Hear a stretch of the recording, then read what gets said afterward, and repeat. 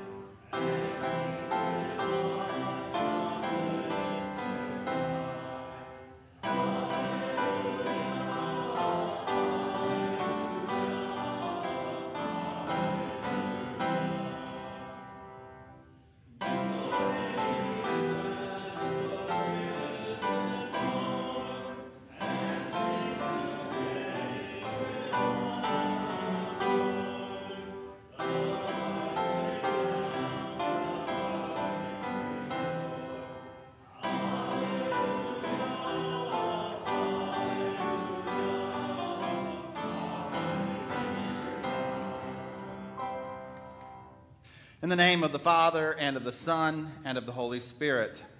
Amen. Our help is in the name of the Lord. If you, O Lord, kept a record of sins, O Lord, who could stand?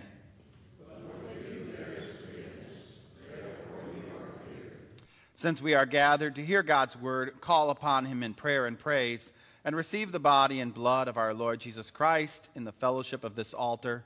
Let us first consider our unworthiness and confess before God and one another that we have sinned in thought, word, and deed, and that we cannot free ourselves from our sinful condition. Together as his people, let us take refuge in the infinite mercy of God, our heavenly Father, seeking his grace for the sake of Christ, and saying, God be merciful to me, a sinner. Almighty God, have mercy upon us, forgive us our sins, and lead us to everlasting life. Amen.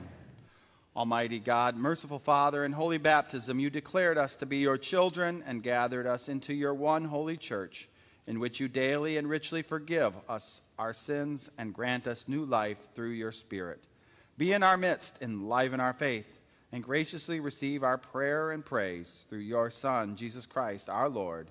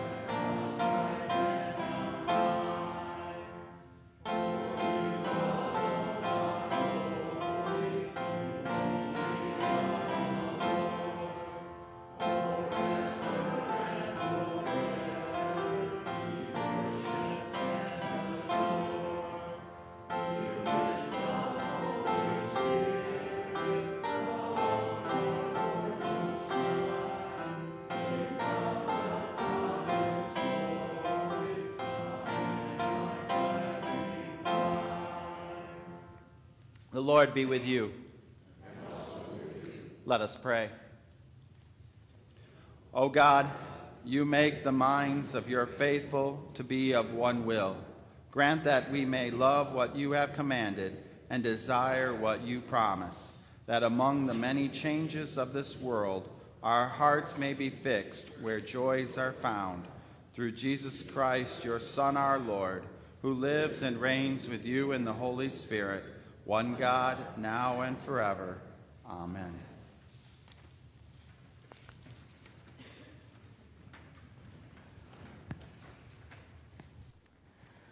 Our first reading comes from Acts chapter 8, verses 26 through 40. Now an angel of the Lord said to Philip, "Rise and go toward the south to the road that goes down from Jerusalem to Gaza. This is a desert place." And he rose and went. And there was an Ethiopian, a eunuch, a court official of Candace, queen of the Ethiopians, who was in charge of all her treasure. He had come to Jerusalem to worship and was returning, seated in his chariot, and he was reading the prophet Isaiah. And the Spirit said to Philip, "Go over and join this chariot." So Philip ran to him and heard him reading Isaiah the prophet and asked, "Do you understand what you are reading?" And he said, "How can I, unless someone guides me?" And he invited Philip to come up and sit with him. Now the passage of the scripture that he was reading was this: "Like a sheep he was led to the slaughter, and like a lamb before its shearer is silent, so he opens not his mouth. In his humiliation justice was denied him. Who can describe his generation? For his life is taken away from the earth." And the eunuch said to Philip, "About whom, I ask you, does the prophet say this? About himself or about someone else?" Then Philip opened his mouth, and beginning with this scripture, he told him the good news about Jesus. And as they were going along the road, they came to some water, and the eunuch said, "See, here is water. What prevents me from being baptized?" And he commanded the chariot to stop, and they both went down into the water, Philip and the eunuch, and he baptized him. And when they came up out of the water, the Spirit of the Lord carried Philip away, and the eunuch saw him no more and went on his way rejoicing. But Philip found himself at Azotus, and as he passed through, he preached the gospel to all the towns until he came to Caesarea. This is the word of the Lord. Our epistle reading is from 1 John chapter 4, verses 1 through 11. "Beloved, do not believe every spirit, but test the spirits to see whether they are from God. For many false prophets have gone out into the world. By this you know the Spirit of God. Every spirit that confesses that Jesus Christ has come in the flesh is from God, and every spirit that does not confess Jesus is not from God. This is the spirit of the Antichrist, which you heard was coming, and now is in the world already. Little children, you are from God and have overcome them, for he who is in you is greater than he who is in the world. They are from the world, therefore they speak from the world, and the world listens to them. We are from God. Whoever knows God listens to us. Whoever is not from God does not listen to us. By this we know the spirit of truth and the spirit of error. Beloved, let us love one another, for love is from God. And whoever loves has been born of God and knows God. Anyone who does not love does not know God, because God is love. In this the love of God was made manifest among us, that God sent his only Son into the world so that we might live through him. In this is love, not that we have loved God, but that he loved us and sent his Son to be the propitiation for our sins. Beloved, if God so loved us, we also ought to love one another. This is the word of the Lord. Thanks be to God. I want to invite any children that we have here this morning. Come on forward. Any children today?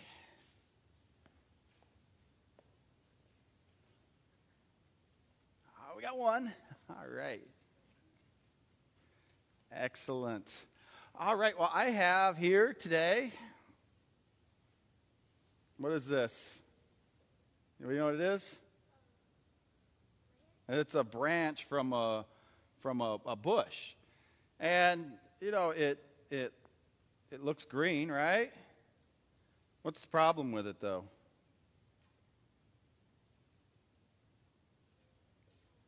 It broke off. This branch is broke. So is this branch alive or is it dead? It looks alive. It's green, but it's actually dead. And the reason it's dead is because it broke off from the bush. Because the bush has its roots in the soil and the water and the nutrients, and the minerals come up all through the roots and the trunk, and then extends onto the branch. But because the branch is no longer connected to the bush, it's not getting any of those minerals, any of those nutrients, anything that it needs to live. And our gospel lesson today talks about how Jesus, he is the vine, and that we are the branches, and that we are to be connected to him, and it is that through being connected to him that we will bear much fruit. But what does that say if we are broken off from the vine? If we are not connected to the vine, then we will not bear much fruit, because just like this branch is dead, we'll be dead as well. Not dead physically, but dead spiritually. So it's important we stay connected to Jesus, and we stay connected to Jesus through prayer, through reading the scriptures, through coming to church, and through gathering together with brothers and sisters in Christ. Let's pray today. Fold our hands, bow our heads. You can repeat after me. Dear Jesus, thank you for loving us, for being our God, for being our vine. Help us to stay connected to you always, every day of our life. Amen. All right. Well, thank you for coming up, being brave, coming up by yourself today, and head back to your seat.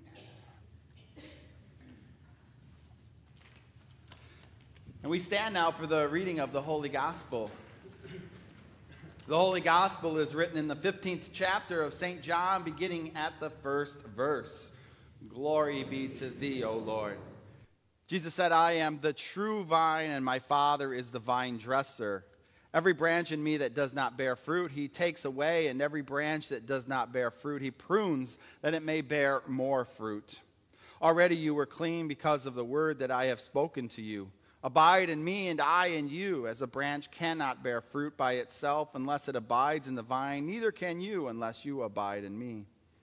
I am the vine, you are the branches. Whoever abides in me, and I in him, he it is that bears much fruit, for apart from me you can do nothing. For if anyone does not abide in me, he is thrown away like a branch and withers, and the branches are gathered, thrown into the fire, and burned. If you abide in me, and my words abide in you, ask whatever you wish, and it will be done for you. By this my Father is glorified, that you bear much fruit, and so prove to be my disciples. This is the gospel of the Lord. And we confess our faith with the words of the Apostles' Creed. I believe in God the Father Almighty, maker of heaven and earth, and in Jesus Christ, his only Son, our Lord, who was conceived by the Holy Spirit, born of the Virgin Mary, suffered under Pontius Pilate, was crucified, died, and was buried. He descended into hell. The third day he rose again from the dead. He ascended into heaven, and sits at the right hand of God the Father Almighty. From thence he will come to judge the living and the dead. I believe in the Holy Spirit, the holy Christian Church, the communion of the saints, the forgiveness of sins, the resurrection of the body, and life everlasting. Amen. Please be seated.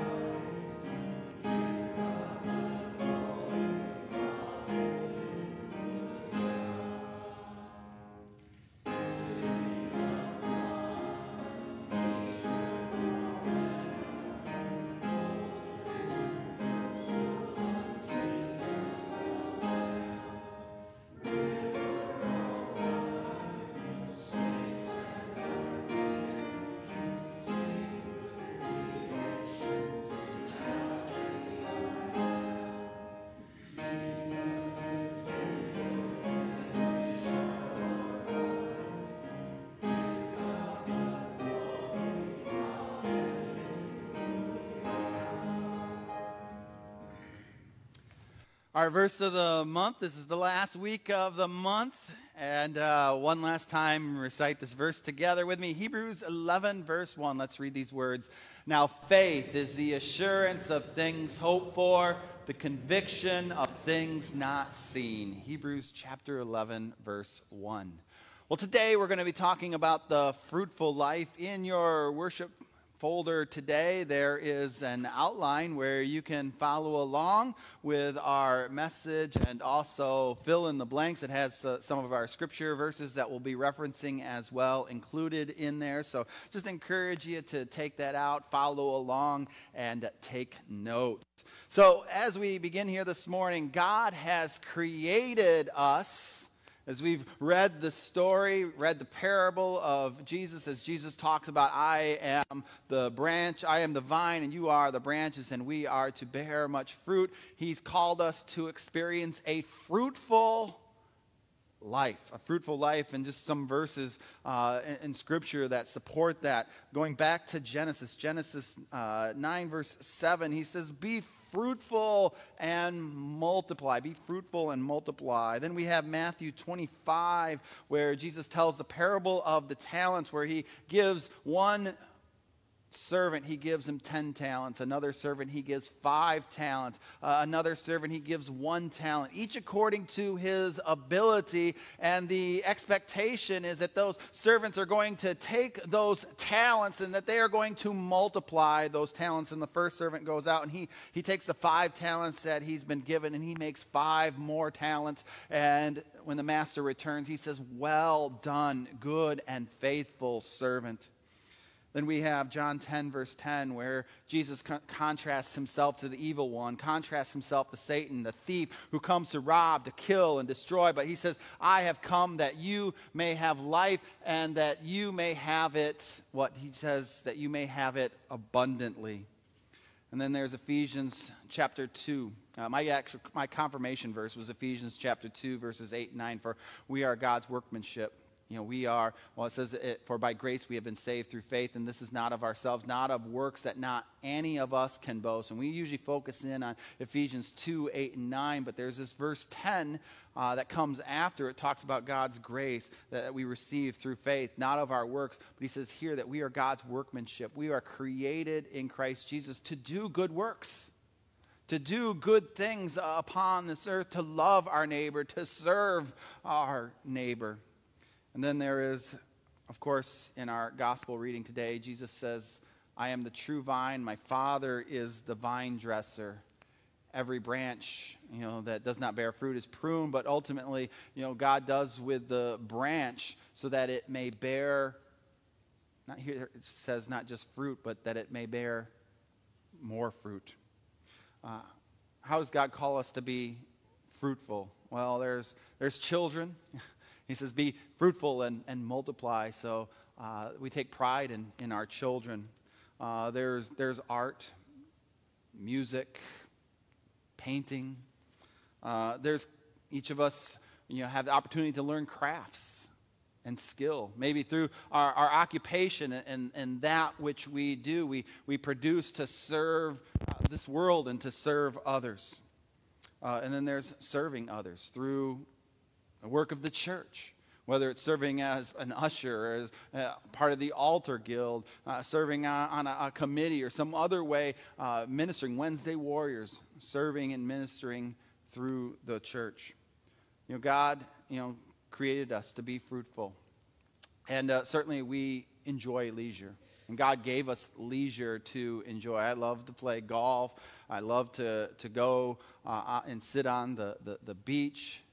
But the thing is, no number of days sitting on the beach is ultimately going to bring you fulfillment. You're not necessarily going to take pride in your leisure and find fulfillment in your leisure. It is in the work that God has given to you that you find fulfillment. God created us to be fruitful. And so when we are fruitful, that is one of the ways in this world in which we find joy. It says here, every branch that does not bear fruit. What does Scripture say? It says he takes away. Every fruit that does not bear fruit, he takes away. The branch is there to bear fruit. The grapevine is there to bear fruit. And if it does not produce, well, it is not serving the purpose for which it was planted.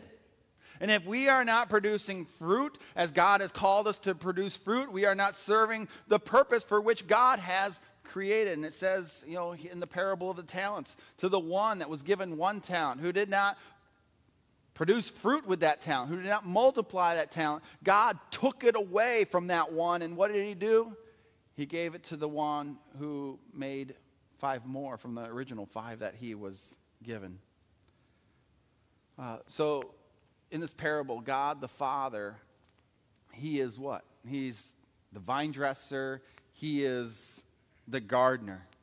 He is the one who plants the vine. He is the creator of all things in this world, everything that we see.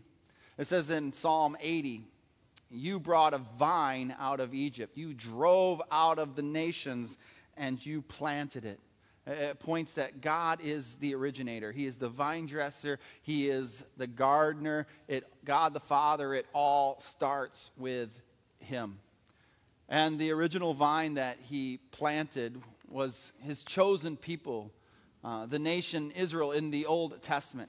But it says here in verse 21 of Jeremiah chapter 2, I planted a choice vine, wholly of pure seed. But now then you have turned degenerate and become a wild vine. So the purpose for which God had planted that vine, it ultimately did not fulfill that purpose. And what does it say? If it doesn't fulfill its purpose, if it's not producing fruit, God takes it away and gives that purpose to another. And so we're introduced to Jesus. Jesus is the new vine. Jesus is what we would say here in the scriptures. In John 15, it says he is the true vine. He's the true vine.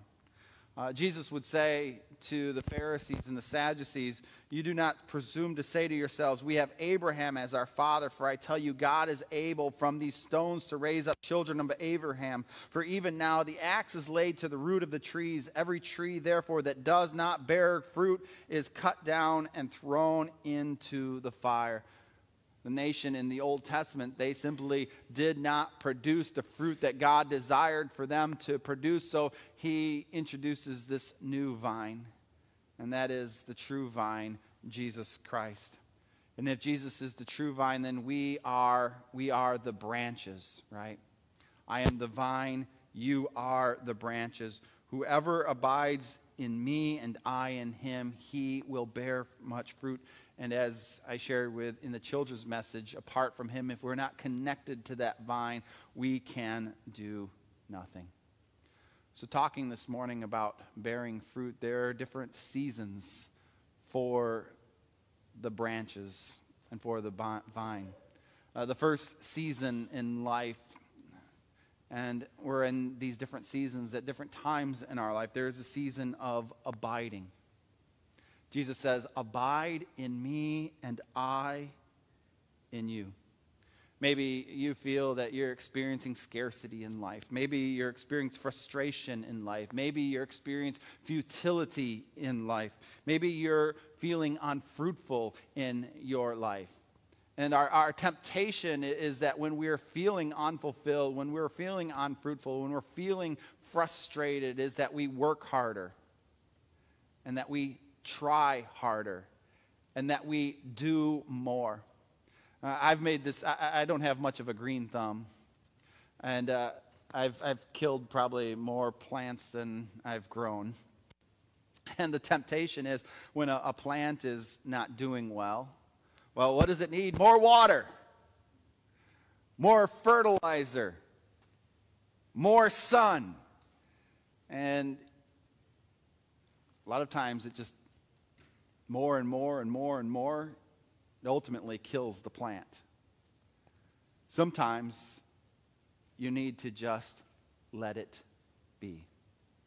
Here Jesus says, just abide, remain, rest.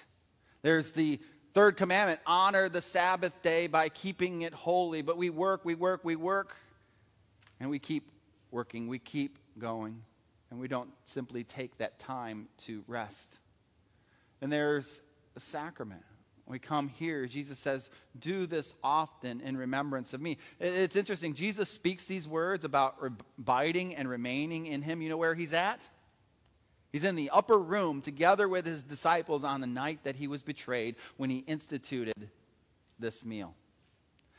You think about abiding. One of the times where we abide in life and we just simply be is when we're sharing a meal with family, when we're sharing a meal with friends. But in this age of fast food, we're always in a hurry. We're always rushing. And a lot of times we don't enjoy our meals because we've got so much that is going on. But sometimes Jesus says, abide. And this is what this meal is, that we come here, that we savor his grace, his mercy, his love, his forgiveness. And then, of course, there is the Word. To be in his Word, to abide in his Word weekly, daily, hour by hour.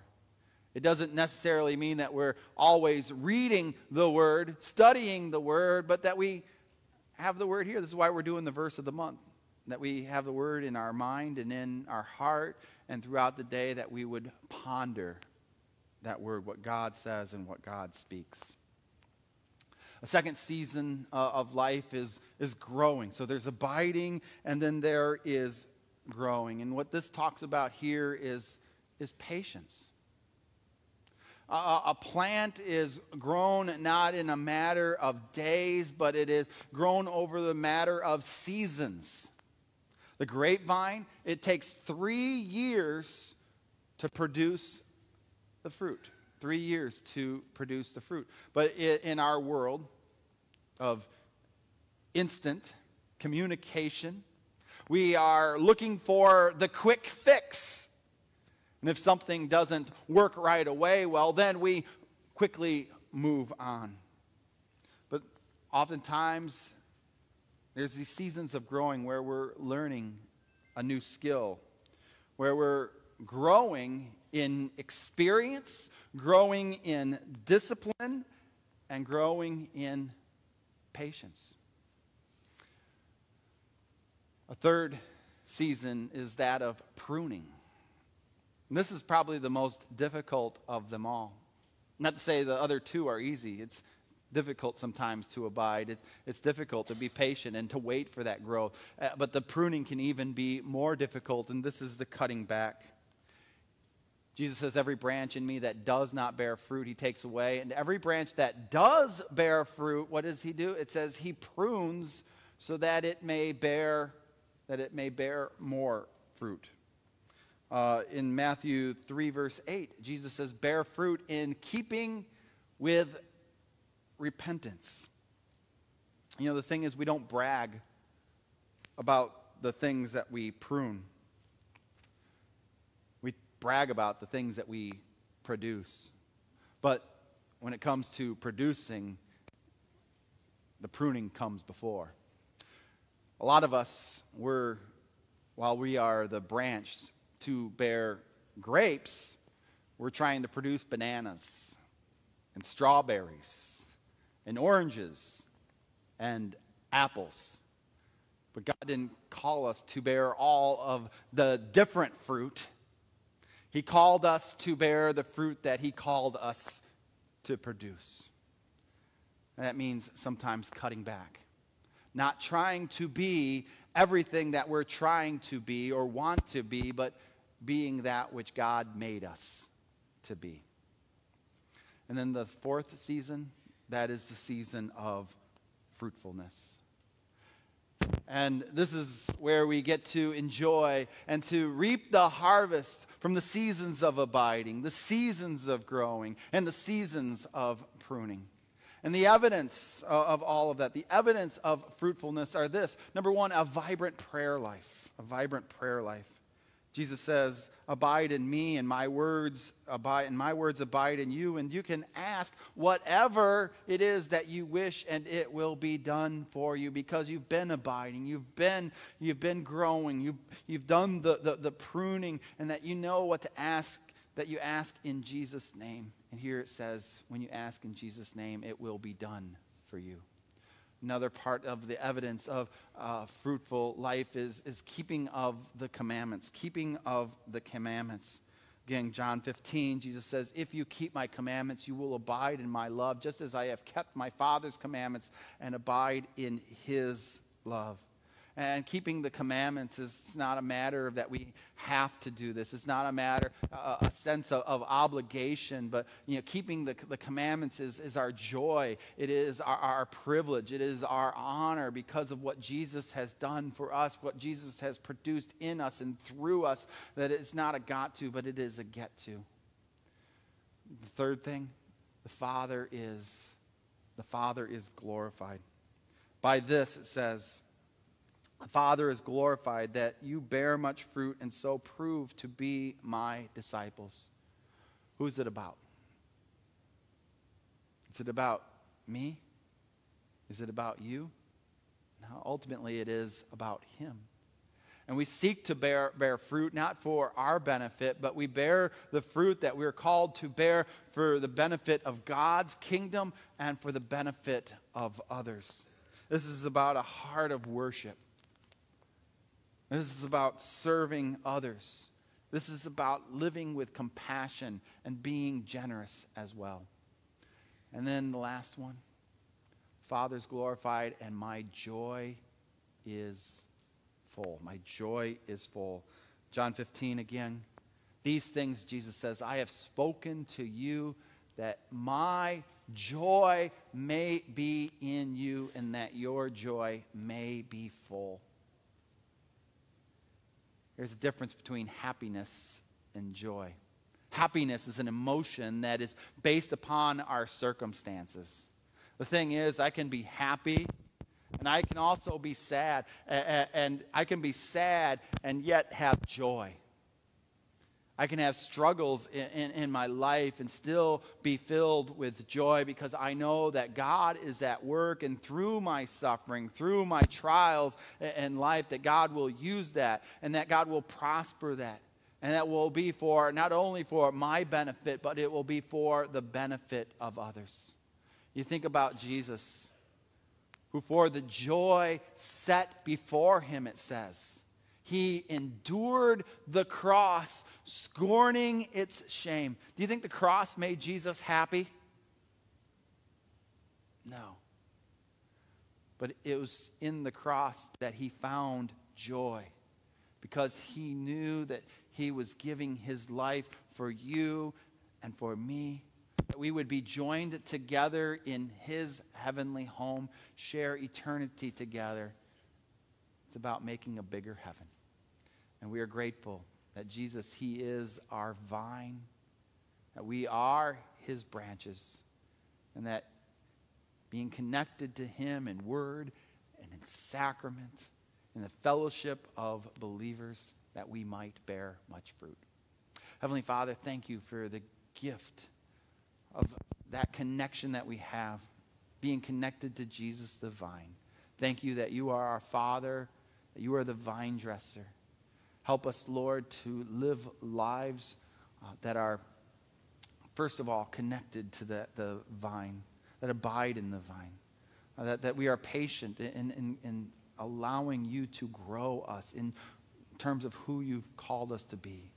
Help us, Lord, to prune and to cut back that which is not necessary, that, Lord, we would experience the fruitful life in Jesus. And it's in his name we pray. Amen. We continue our worship now as we bring our tithes and our offerings unto the Lord.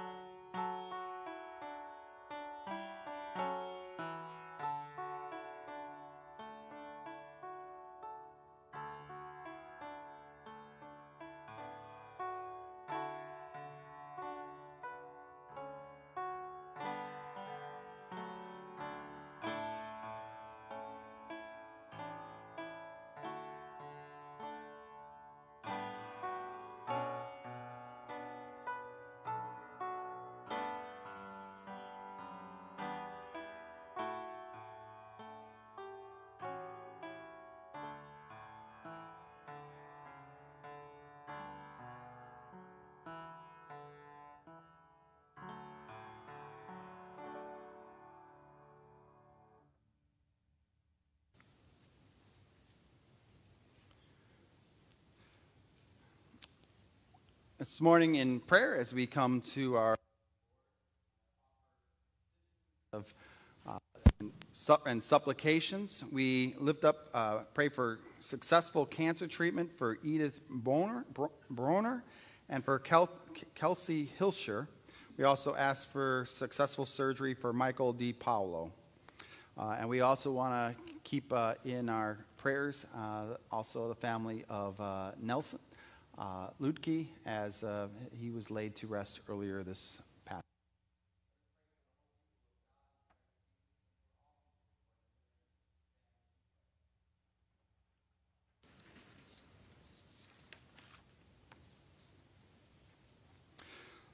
Lord God, your only Son came in the flesh to bear our sin and be our Savior.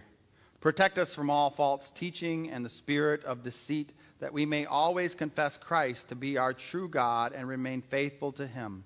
Help us to live lives that are honorable, noble, and true. Lord, in your mercy. Heavenly Father, you have grafted us into the vine of your Son. Prune us and cut off from us all sin and death. May always draw life from your Son and produce fruits of faith and good works. Lord, in your mercy. Savior of all people, in the water of baptism, you welcome sinners into your kingdom and give them life. Grant that we would always honor and extol it. Lord, in your mercy.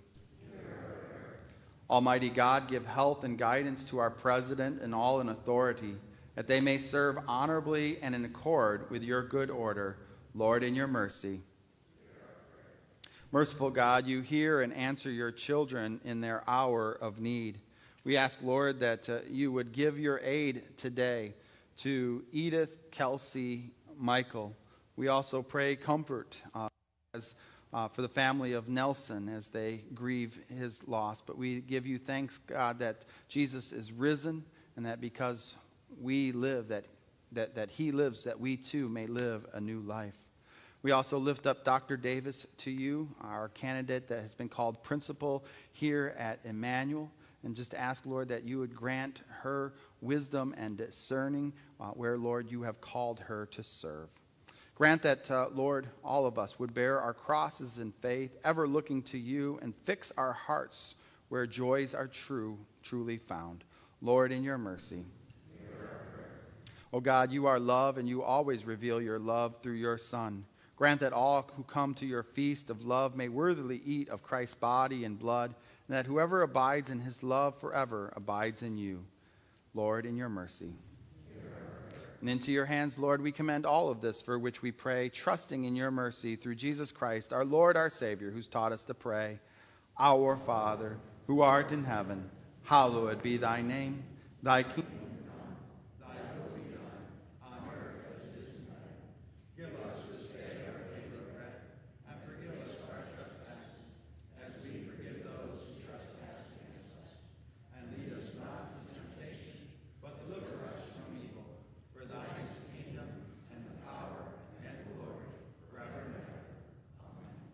The Lord be with you. Lift up your hearts.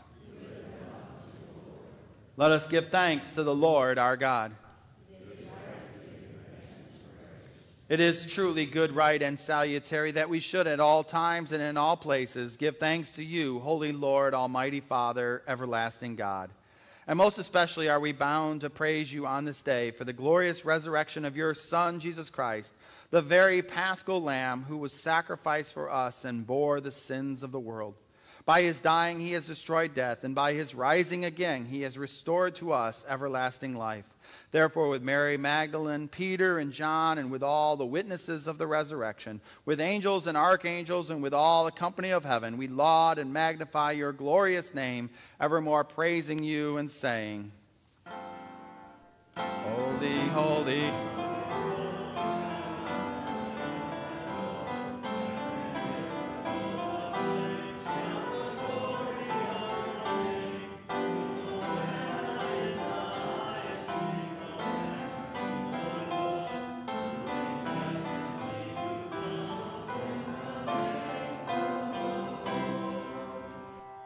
Our Lord Jesus Christ, it was on the night in which he was betrayed that he took bread. And when he had given thanks, he broke it and gave it to his disciples, saying, "Take, eat, this is my body given for you. This do in remembrance of me." In the same way also, after the supper, our Lord took the cup. And when he had given thanks, he gave it to his disciples, saying, "Take, drink, this cup is the new covenant in my blood, shed for you for the forgiveness of all your sins. This do as often as you drink it in remembrance of me." The peace of the Lord be with you always. Let us greet one another with the peace of the Lord.